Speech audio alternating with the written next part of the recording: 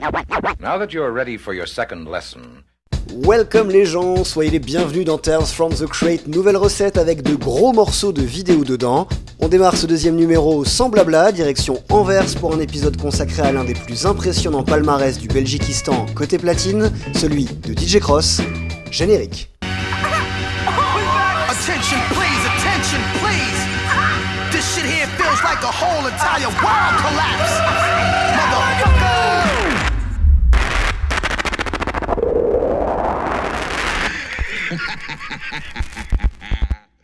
Booyakasha.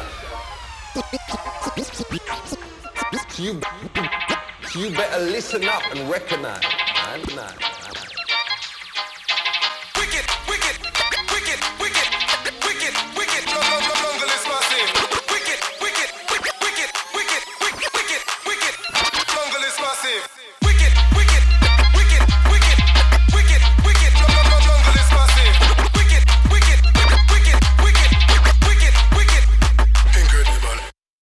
In Antwerp, it was like some kind of festival, I think you could call it, like a festival, and it was like a stage, like a Studio Brussels stage, where you can go on the stage and you could actually try the turntables. It was like a little bit like a workshop, but it's just like a place where you could just try, you know.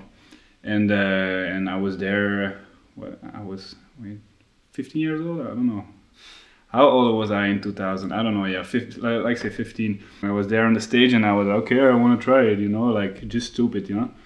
And then I tried it, I had my head like this, real low, and I was high, and I was just trying and doing nonsense, you know, because I couldn't do nothing, you know, so it was, and but from this moment I really knew I get off the stage and I was so psyched that I was like, oh, I need those turntables and what's the name of this thing in between the turntables?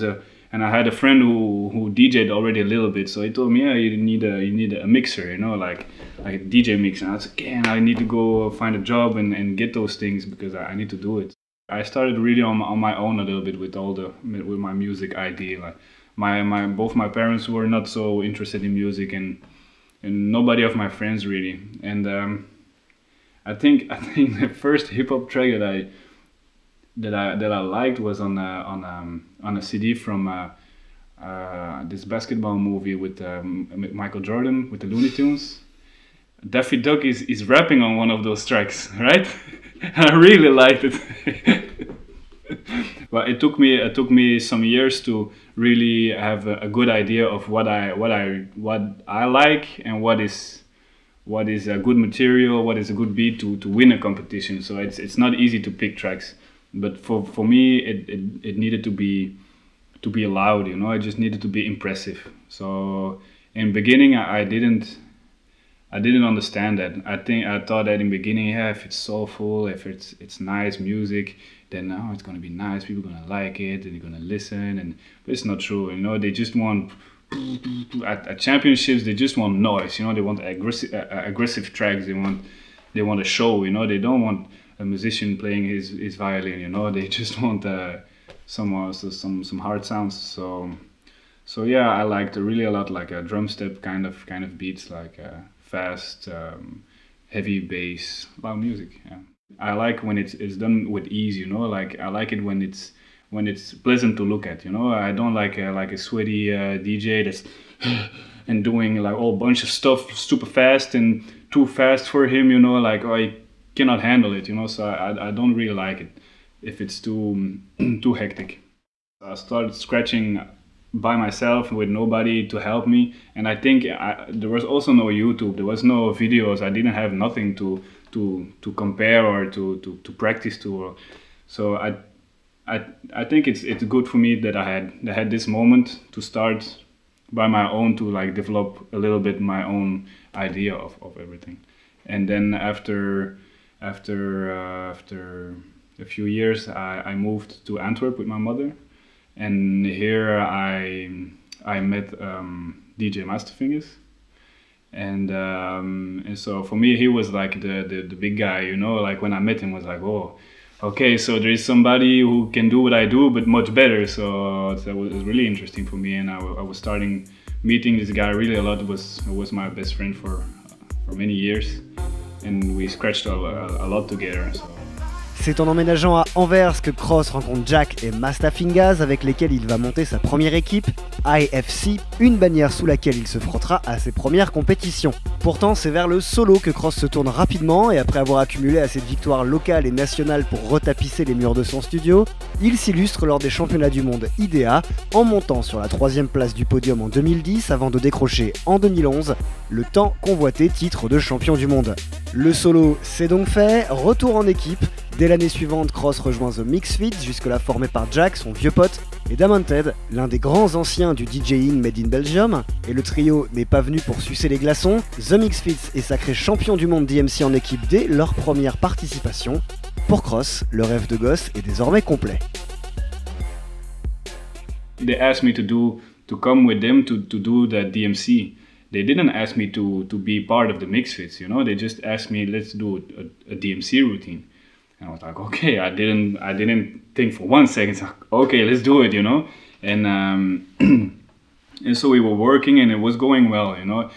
We had really nice time with us three, like working, and we laughed a lot. We did some really nice work, I think. And one day, Chris Demented asked me just if I wanted to be in the Mixfitz, and I'm like, shit, yeah, you know.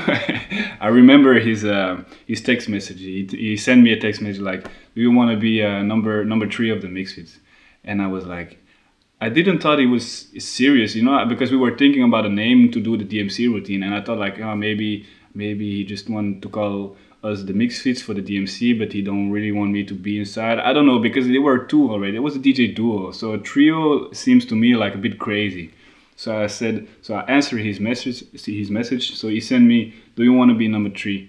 And I said, "I will always be number 1." You know, like a stupid, selfish, like stupid answer. And then I was thinking like, oh damn, what did I send? And then after a while, it was clear that they just want to meet me to be part of the Mixfitz as a party trio. I think Demented really taught me a lot about music, you know, about making music, about styles of music, about instruments, about rhythm, about everything, you know. So I think it's maybe the most important thing, you know, like to trade knowledge and to gain experience with friends, and it makes everything also much more fun, you know.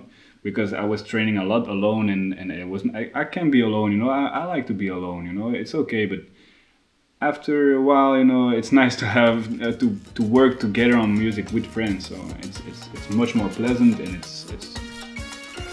you gain knowledge much more fast, you know. Avant 2012, The Mixfitz connaissait déjà un certain succès, mais après leur victoire au championnat du monde d'IMC, la cote des 3 Belges explose et le trio, puisque c'en est un désormais, se voit ouvrir les portes des festivals internationaux et des plus gros clubs électro à travers l'Europe. Tomorrowland, Buckle Pop, Laundry Day, Les Ardentes, la liste est longue. Pour Cross, c'est l'occasion de plonger dans un univers encore vaguement inédit, celui des scènes dont le public se compte en dizaines de milliers de personnes, et pour nous, celle de s'interroger sur les codes qui régissent ces festivals, clubs branchés et autres grands-messes vouées au déhanchement du bassin en masse. Alors, même si on a bien une petite idée sur la question, qu'est-ce qui différencie si fondamentalement deux mondes que le public oppose en général, parfois à tort, les scènes dites plutôt hip-hop et les grands rendez-vous internationaux consacrés au culte du clubbing électro? The DJ scratch hip hop scene is for one much smaller. It's really small. It's more about love of the music and love of the turntables and love of the hip hop, and it's more about friendship and seeing each other and just having a nice time and not being paid for gigs and to have like shitty stages, but it's all good because you are with friends. It's more something you do out of love, you know, and like the big festivals, all the commercial things it's more business, you know. It's really, you gotta have like a certain image, you know. You have to act right. You have to play the right tracks, you know, the right tracks for them and not the right tracks for you, you know. So it's a whole other game, you know. It's really nice, just people like taking care of you basically. And the most important thing is, I think, to pick the right people, you know, and this is really not easy. because in the more like festival club atmosphere, the people, they like you because you're successful, but it's not the other way around, you know. If you're not successful, they will just leave you like this, you know. It's not because they like you that they are helping you. But if you can find people, you know, that could be your friends and that also like to work together with you, that's the perfect deal, I think. But I think it's hard to find people, really good people to work with. People, if they come to clubs or to big festivals, they're not coming no more to check like how the DJ is playing. They just want to party, you know. Basically, they don't care. So and there are still really a lot of people who do care, you know. And it's for those people that we do it, because those people are talking and they are, you know. So it's important to stay creative, because or else we could just play with USB stick and come in here and don't have to carry a big mixer. And at every party, at every festival, at every club, there's like 3 CDJs and 1 Pioneer mixer, and everybody just plugs the USB, and it's much more easy. You know, we need a lot of space. We need turntables. We need turntables we need good turntables, you know, because or else our Serato isn't working. So it's for PA guys, when we are coming, it's like, okay, they need to work, you know. For the rest of the evening, you know, they just sit, you know. So it's, I could say we are like a pain in the ass, you know, but at the end, if you wanna book some DJs who are really DJing, then I think it's really worth it. So one time somebody told us, like, maybe you could, he was telling us, maybe you could, like, because we're doing everything live, you know, we are scratching, this our thing, we are real DJs, we're doing real live stuff. Even at really big festivals, we are doing live stuff. So, and then he was like, yeah, maybe you could like pre-record some things, you know, so you have more time to play with the public, you know. So he was like telling us basically, stop DJing and put your hands in the air and like this. So we didn't do that. And at the end of the day, people still think it's really cool, you know. Like a scratch DJ, like to scratch a turntable will be forever like a cool thing to have, you know. So I think turntablism and using turntables is still really, really important, because you can do things that you can't do with CDs. So, and I never touched CDs in my life. I don't know how the things work. So for me, it's those things. The original dancehall jungle is there. Gentlemen, leave you alongside the MB. The world is in trouble. I want to tell you, murderer, it goes.